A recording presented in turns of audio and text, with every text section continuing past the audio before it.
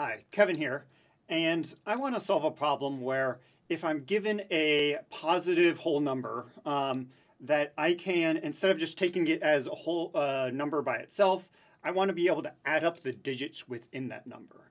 So for example, if I have 123, I want to add 1 plus 2 plus 3, and so that should get us 6.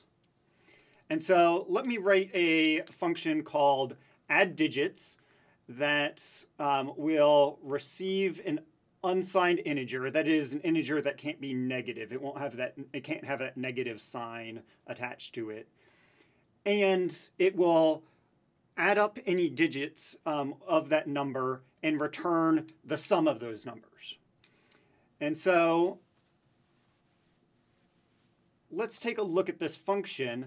But particularly, I want to attack this problem using a technique called recursion. And so recursion is a way that we can use this function and refer back to itself. But first, let's try to deconstruct this problem overall to see how could we figure this out. We know that if we have this value of number, if it's just a single digit, the answer is going to be that single digit. However, if you have multiple digits in that number, we're going to have to take it one at a time and accumulate what its value is going to be. But we know that if we want to just take the very last digit, so in the case of 123, that 3 being the last digit, we can always take number mod 10, and mod 10 will get the remainder of dividing number by 10, and so it will always give us that last digit.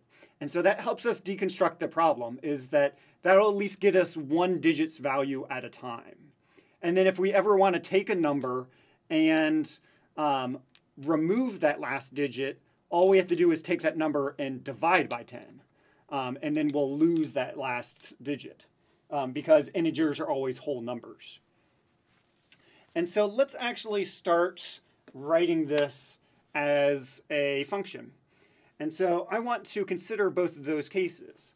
So if our number is less than 10, so in other words, if it's only going to be one digit, then we know this function can just return whatever it is that number has. However, we also need to consider the situation where there's more than one digit. We want to both find the value of that last digit and then also reduce the problem to that same number without that last digit and do the problem again. And so we're going to have an else. So in any other case where there's more than one digit remaining, we want to return what that value was. So I said we can take that number mod 10, which will be the current digit's value, but we want to add that to what add digits would give us if we have that number without that last digit. So again, that number divided by 10.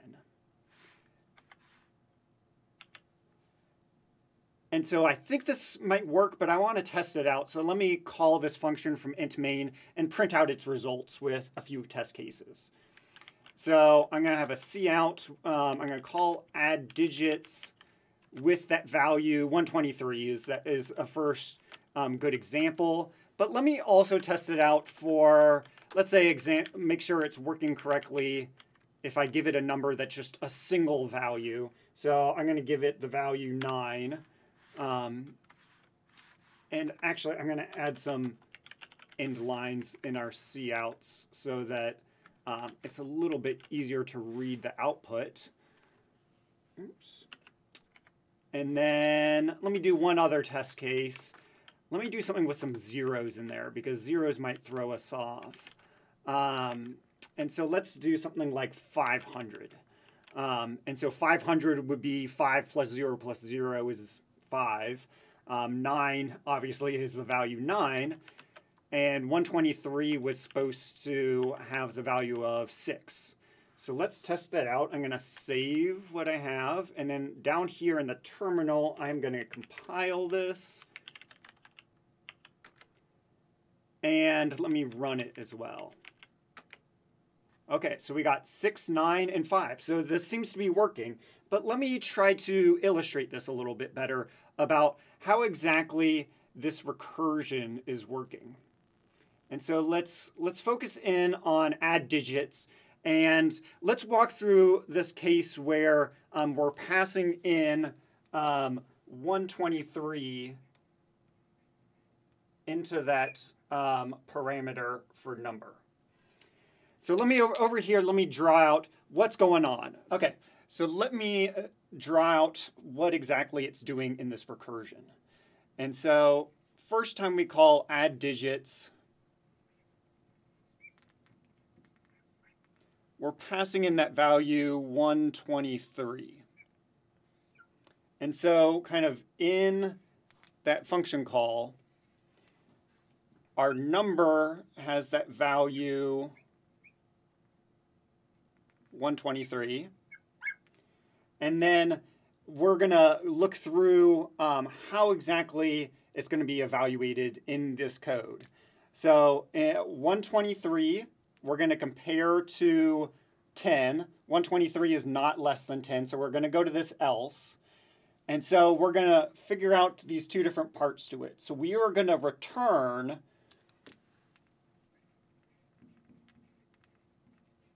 the value of number mod 10.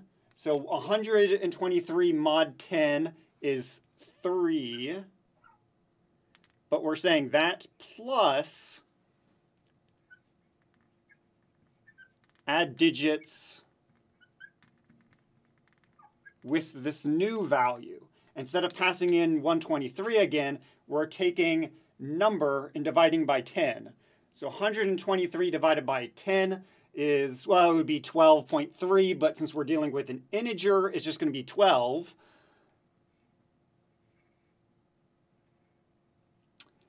Which is our recursive call. So that is, the function is referring to itself again.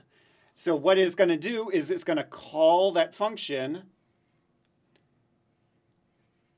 And in this case, number has the value 12.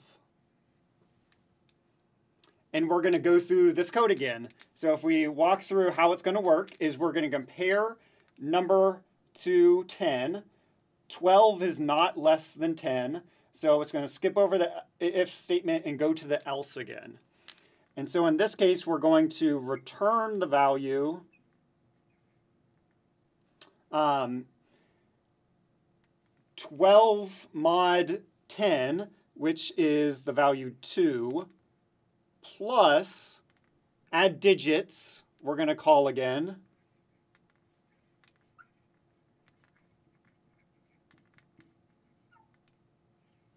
And this time we're going to pass into add digits 12 divided by 10.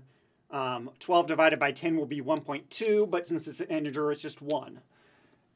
And so it's going to pass in that value. And again, we're going to be calling this function yet again. And so inside this new call of add digits, number has the value 1.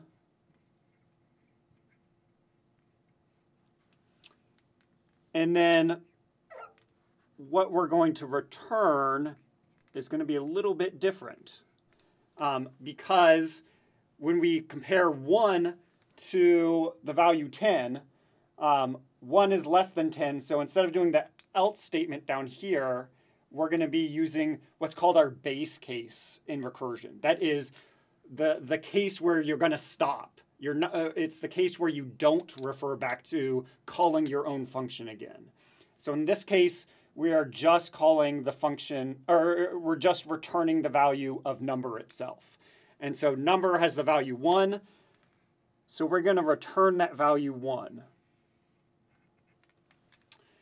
And so now that we've figured out this value and hit the base case, you can start thinking about it going back through the previous recursions. Remember, all of these previous return statements said, okay, I've got part of the value, but I want to add to it the result of another function call. Well, now we finally have our final function call. So we have this value 1. So if we bring this back to this part of the statement, really what this previous call is returning is return 2 plus that value 1. And so ultimately return 2 plus 1 is the value 3. And so that function call of add digits 12 is returning the value 3. And so finally we get to our original function call that will add 3 plus 3. And so it will return 3 plus 3, which is 6. So it's giving us back that value of all of those things added together. So let's do a quick little recap looking at this technique of recursion. So as I mentioned before, recursion is a problem where you have written a function where part of its solution refers back to calling that same function again. A key aspect of it is making sure that when you're making that call to its own function, that you're passing in some sort of reduced problem area. You know, we had more digits, and then when we're calling it, we're doing it with one fewer digit. And so down here where we have our else statement is what we would call our recursive case.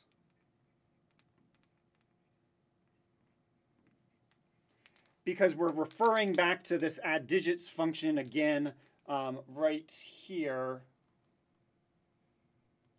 in that return. And so we're reducing the problem and saying, okay, now let's call this function again and make the calculation with that smaller number. And eventually we're going to get to a point where we don't need to reduce it anymore. But that's where this base case